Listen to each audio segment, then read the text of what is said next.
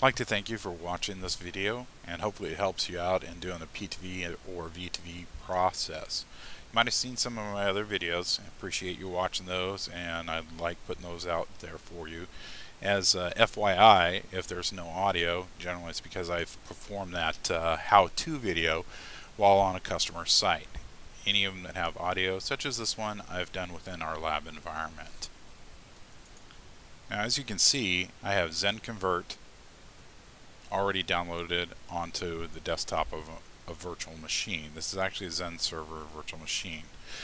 Now, given that it's a Windows 7 and the XenConvert latest one is going to require a .NET 4.0 installation, so you'll want to actually have this installed prior to installing your XenConvert.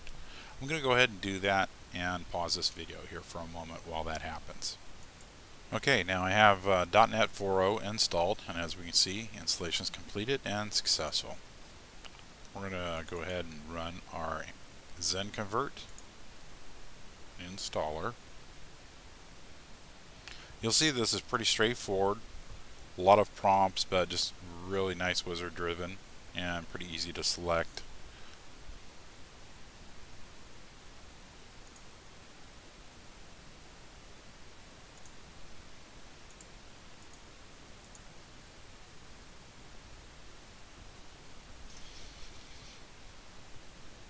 And I decided to keep the video running while I'm doing this. Doesn't really take too much time. So now we have XenConvert installed with .NET 4.0, and here we have it. Let's go ahead and kick this thing off. So as we can see, this is a Windows 7 template VM on a Xen server. And so here we're going to be choosing our target, our source and destination for the whole workload. So we can direct this to a Xen server. We can also do Xen server virtual hard disk, VHD. You can also do the OVF standardization open package for mobility to be able to transfer it between all your major hypervisors. So this does not have to be done on a Xen server VM only. It can be done on any other VM as well as a virtual machine. And then Citrix also has a provisioning services vDisk. We are not going to go into this on the XenConvert.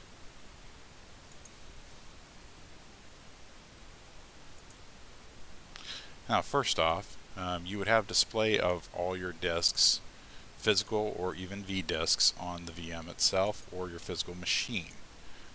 Obviously, this VM only has one.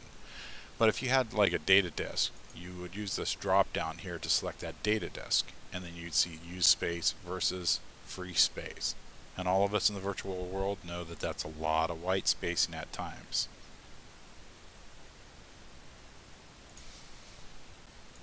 So now that we don't have anything but our source being one vDisk or one physical disk, we're going to look at our destination here as well. So we look at the used and our free space, the free space being white spacing. We can actually go up or we can go down with this free spacing. So we do not have to have this large of a drive, or we can set a much larger drive at this time and point, giving it a larger capacity, taking it from 24 gigs to 28 gigs. It's that simple in the P2V process. However, I do not recommend doing this. This can cause issues. Best way to actually do this to a virtual machine is to actually take the virtual machine in your disk management is where you're going to manage any other expanding or shrinking of volumes, or if it is a virtual machine and you would like to add more disk space to the actual volume that you're working with, you can do so there. Obviously you're going to reboot, come back up into it, and you're going to change the size of the actual disk. So just for this, we are going to set this back to the default 24 gigs.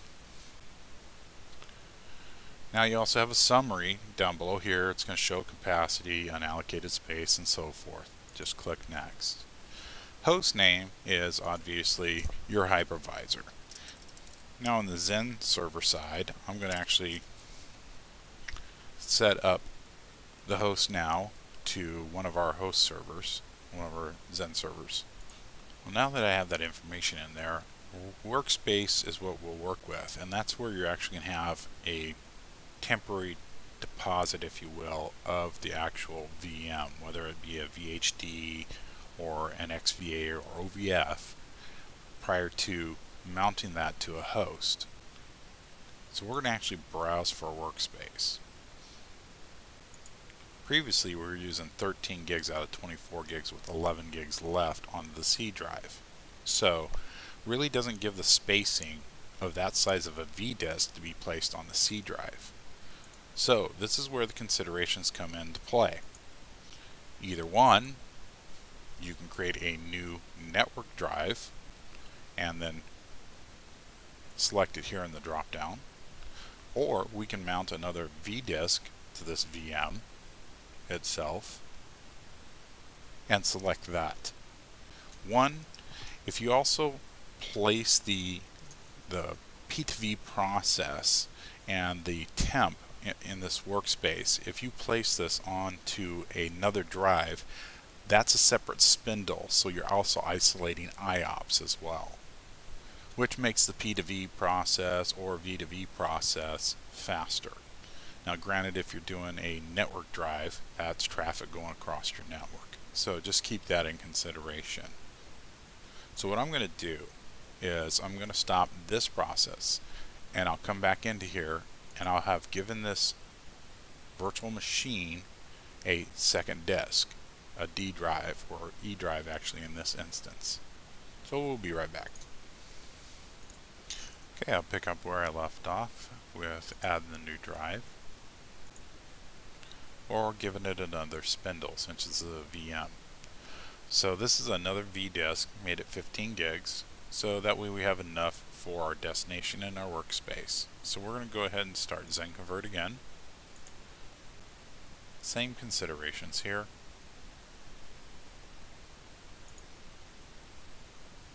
And now you see the new volume that I actually added, 15 gigs, and the free space, as well as our destination volumes. But what I don't want to do, since this is kind of an empty disk and I just want to do the C drive, I'm going to unselect the E, the new volume that I did. Now we can see that our P2V summary is showing 24 gig V disk to this 15 gig. So I'm going to cut that space down to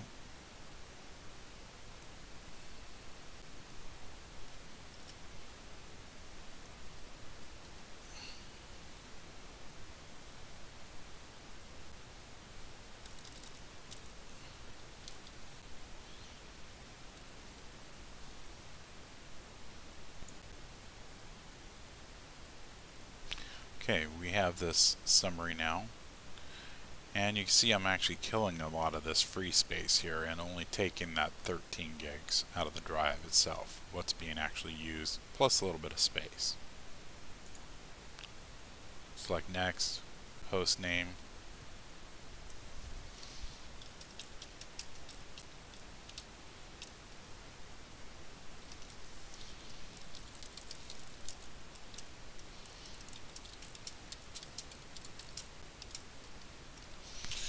now we're going to browse to the workspace itself.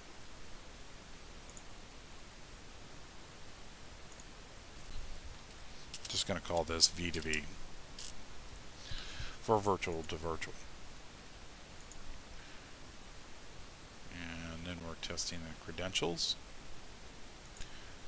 Once that's done, we'll proceed. Okay, now all we have to do is give this VM a name.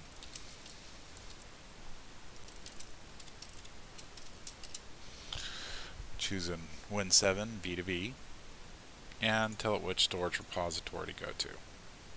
As you can see in our test lab, we don't have a lot of space, but we can complete this.